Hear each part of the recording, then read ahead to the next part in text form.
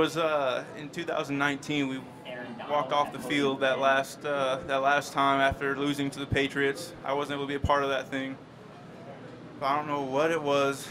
There's just this vision that God revealed to me that we were going to come back, we were going to be a part of a Super Bowl, we were going to win it, and somehow I was going to walk off the field as the MVP of the game. And I shared that with my wife because I couldn't tell anyone else, obviously, what that was. But from the moment this postseason started, there was just a belief. Every game, it was written already.